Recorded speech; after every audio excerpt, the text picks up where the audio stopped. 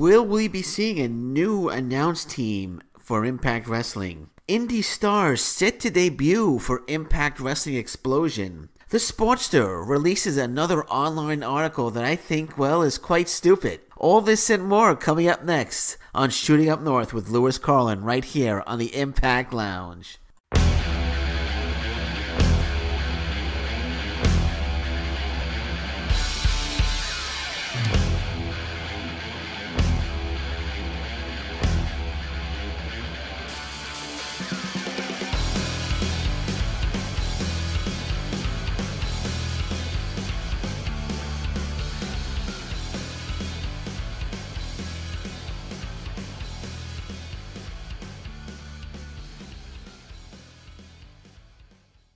Hey folks, welcome to Shooting Up North. I'm your host, Lewis Carlin.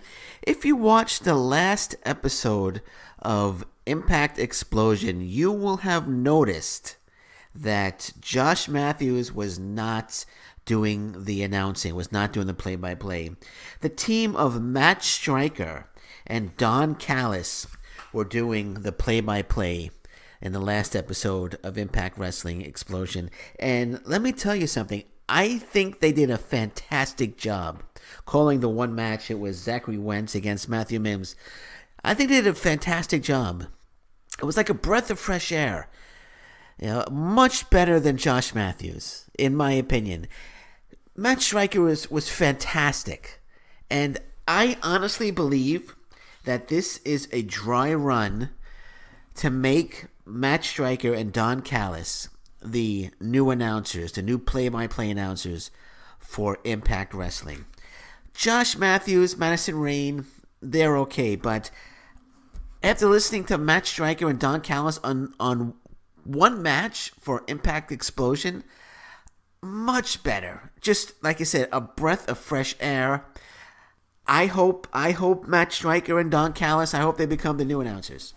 I hope they become the new announcers for Impact Wrestling. It was just fantastic. I mean, the week before was Josh Matthews was calling the match. I believe it was Rhino match. But Striker and Callis, they have great chemistry together. And Don Callis wasn't being goofy Don Callis. He was being straight up, calling it right down the line. No goofiness. And he was fantastic. He was fantastic. And him and Matt Striker worked really well together. I'm going to say it again, man. I really hope that this was just a dry run, that this was, them just getting ready to take over the announcing jobs at Impact Wrestling because, Impact Wrestling needs to change. They need to change. Josh Matthews, Madison Rayne, they're okay, but Striker and Callis were much better. Much better. I really hope that we see an announcement coming up soon that Matt Striker and Don Callis will be the new announcers for Impact Wrestling. And you could move Josh Matthews to Xplosion. He could call the one match. You can give him a backstage role. But it really makes the product better. It really makes the product better when you have two good announcers.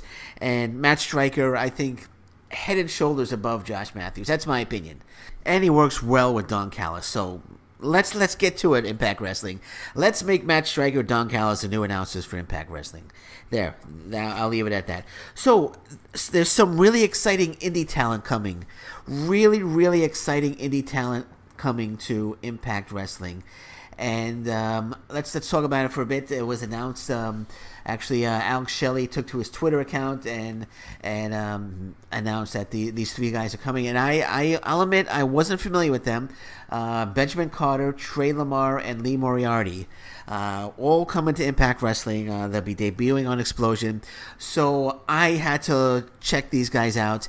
And Black Label Pro on Independent Pro Wrestling, the streaming site, just had 2 recent shows, and all 3 guys were on the shows. And let me tell you something, man. These guys are freaking exciting, man. I'm super excited that these guys are coming to Impact Wrestling. Sure, they're going to be an Xplosion to start off, but there's no doubt that they're going to make it to that main roster. We're going to see them on the main show soon enough.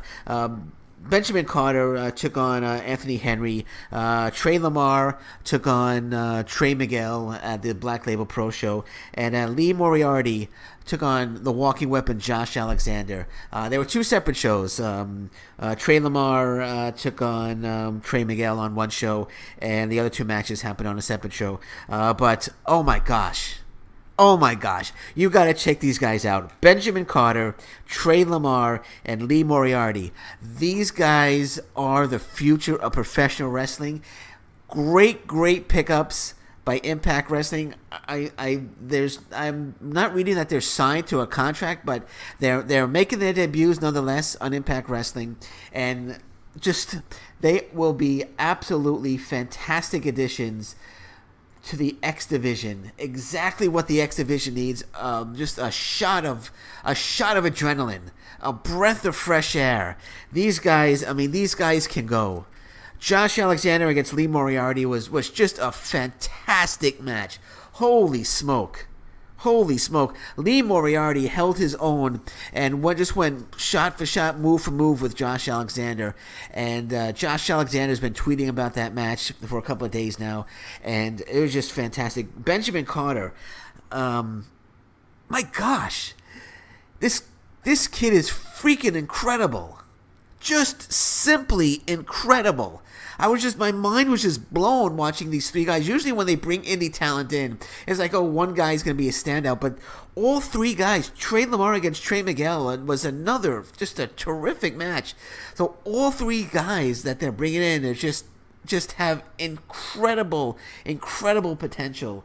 Huge upsides on all three of these guys. Just fantastic. And, you got Jackson Stone that's waiting in the wings to make his debut. The future looks bright for Impact Wrestling. Right? Trey Lamar, Benjamin Carter, Lee Moriarty, and you throw Jackson Stone into the mix. And if they bring in Aiden Prince, holy smoke. This is exactly what Impact Wrestling needs. They made the big signings. They brought in the veterans, Eric Young, the Good Brothers, EC3's back. And now they're mixing in the young talent. And it's just so exciting right now, man. So exciting. They haven't debuted yet on Xplosion. But the debuts are coming, and I can't wait. And they will be on the main roster before long. They're very, very, very talented. I can't say enough of that. I was so impressed watching them on this Black Label Pro Show. They were just absolutely fantastic. And check them out. Again, I'm going to say their names. Trey Lamar, Benjamin Carter, Lee Moriarty. Check all three of them out. They are going to be stars, future stars of professional wrestling. And like I said, the article I'm reading doesn't mention that they're signed to a contract with Impact Wrestling, but Impact Wrestling should wrap these three up to 3-year deals. No doubt. They should wrap them up for 3-year deals, because I can see all three of them becoming stars for Impact Wrestling. And again, don't forget about Jackson Stone. Jackson Stone is going to be a star as well. So they have 4 guys on the horizon that are on their way to becoming stars in Impact Wrestling. And I kind of like what they're doing with Xplosion. It's kind of like what I said a few weeks ago. In terms of Xplosion being kind of like a developmental, just throw a bunch of indie stars on Xplosion, and let's see what they're all about. And that's what they're doing. In addition to the 4 that I mentioned, the last 2 episodes, there were some new faces on Xplosion. We saw Rhino against Nate Bach. And then last week was Wentz against Matthew Mims. It's going just by Mims. So we're seeing new faces. And even the Wentz Matthew Mims match, Don Callis actually called it a tryout match for Mims. So you're getting tryout matches on Xplosion. We're seeing young talent. We're seeing new faces. Exactly what they need to do with Xplosion. And with the talent that's coming to Xplosion's going to get very exciting. Xplosion's going to get very, very exciting very, very fast. And they need to stop the one-match thing. If they're going to bring in all this new talent to Xplosion, we need just 2 or 3 fresh matches in Xplosion. Forget about the past matches, the highlights. Forget about talking segments. Just give us indie stars. Just give us fresh faces. Just give us 3 matches in Xplosion. That's the way to do it. But even if they don't do it, even if we just get the 1 match, we're still going to see all these fresh faces coming in, and it's very, very exciting. Very, very exciting time for Impact Wrestling, and as a fan, you just this is the type of stuff you want to see as a fan. This is the type of stuff you want to see as a fan, and I for one am very, very excited, and I for one am very, very looking forward to the next couple episodes of Impact Xplosion, and you should be too. You should be too. Okay, so the Sportster.com releases an article titled Slammiversary, 5 Great Things TNA Did That Night and 5 Mistakes They Made. So, first of all, that title has one huge mistake, okay, because it's not 5 Great Things TNA Did That Night. It's 5 Great Things Impact Wrestling Did That Night. And, of course, they can't just be positive. They got to throw in 5 mistakes that they made. So this guy, Sean Lilos, who wrote the article, apparently isn't aware that it's no longer called TNA, that it's called Impact Wrestling. Because he starts the article, TNA Slammiversary 2020 was in most regards a huge success. Okay, Impact Wrestling Slammiversary, not TNA's Slammiversary. What do these guys do any research? Do these guys follow anything? I mean, are they just given an assignment and they just like the TNA? What's called TNA? So I'm gonna write about TNA. Do they do any research? Do they know what they're writing about? Do they know the promotion that they're writing about? It's Impact Wrestling. I mean, if you're gonna write for the Sportster.com, first of all, which is a well-known website, which is a legitimate website with lots of people read it. At least do a little bit of research and show you care a little bit about what you're writing about. Okay, so that's the first big thing that kind of bothered me. It's not TNA, it's Impact Wrestling. And second, Slammiversary happened July 18th, 2020. So on August 23rd, they decide to write an article about 5 great things they did and 5 mistakes they made. It was over a month ago. Okay, so you're gonna speak about something that happened a month ago. Why are you waiting so long to talk about Slammiversary? It's just stupid. And some of the things, they talk about some, they have some good things, the good things that happen, but they talk about some of the bad things. And I kind of disagree. One of the mistakes that they're claiming that Slammiversary made was there was no EC3 return. There was no EC3 return. They said EC3 just cut a promo and he wasn't actually on the show and there was no match with EC3. So they said EC3 is back in Impact Wrestling, and all he did at the biggest pay-per-view of the year, well, it's not really the biggest pay-per-view of the year. Bound for Glory is really the biggest pay-per-view of the year for Impact Wrestling. But they said the biggest pay-per-view of the year was to have a video promo at the very end. They said fans tuning in to see the return of EC3 were left disappointed. Okay, who did they ask about this? I wasn't disappointed. I was ecstatic to see EC3 back in Impact Wrestling. Did they take a poll, or was it just this guy Sean who was disappointed? Was it the people at Sportster.com? Were they disappointed? I wasn't disappointed, and I know I spoke to many Impact Wrestling fans, and they weren't disappointed. So what is he talking about? What is he talking about? This is the new EC3 character. This is the introduction to the new EC3 character. So yes, you're not going to see him back in a match or taking somebody out right away. The video promo was perfect. The video promo, in my opinion, was just perfect. Perfect way to bring EC3 back into Impact Wrestling. Perfect way. Nothing wrong with it. It was not a mistake at all. Sorry, man. And another mistake that they mentioned was the Rich Swann return. That Rich Swann was the 4th wrestler. Yes, I agree. When he first came out initially, I was, Rich Swann? Okay, I was a little disappointed. But then what happened next made sense. And the Rich Swann return made complete sense, and it wasn't a mistake, because right after he returned, Eric Young came back, and Rich Swann made the return because he was coming off the leg injury, and Eric Young attacked Rich Swann, which gave him immediate heat. So that's the reason why Rich Swann came back.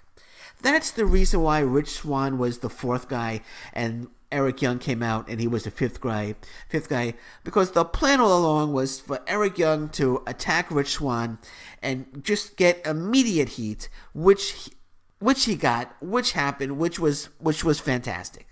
So that's why Rich Swann returned, and it wasn't a mistake at all. If you think a little bit about what went down at Slammiversary, this guy probably didn't even watch Slammiversary. He probably just read some results online. He probably didn't even watch it. So it made total sense for it to be Rich Swann, given what happened with Eric Young. Complete sense. Not a mistake at all. Another mistake that they said was the Good Brothers. How in the hell was bringing in the Good Brothers a mistake? They said it was a wasted opportunity. They said they were barely used at Slammiversary, and they came in to save Eddie Edwards at the end and celebrating with him at the end of the show. It was like a wasted opportunity. What wasted opportunity? This guy said that people were expecting Gallows and Anderson to answer the open challenge to the Rascals. Would have made no sense for them to answer the open challenge to the Rascals.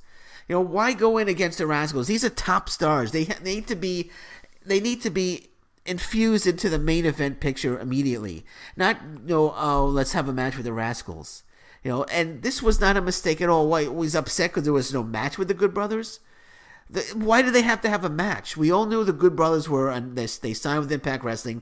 They announced the night before that they were going to be at Slammiversary. They didn't have to have a match. They came out, they saved Eddie Edwards, and thus they began their feud with Ace Austin and Madman Fulton. Perfect. There was nothing wrong with that. It was not a mistake at all. The hell with the Sportster, man. The hell with the Sportster. I really wish that I could speak with this guy, Sean Lelos, who wrote this article, because I want to find out if he actually watched Slammiversary. I want to find out if he actually watched the show, because I don't think he did, to be honest. Anyway, that's my show for today. My name is Louis Carlin. Thanks for listening today. Until next time, thank you very much. Take care. Bye-bye. Stay safe, everyone. So long. Bye-bye.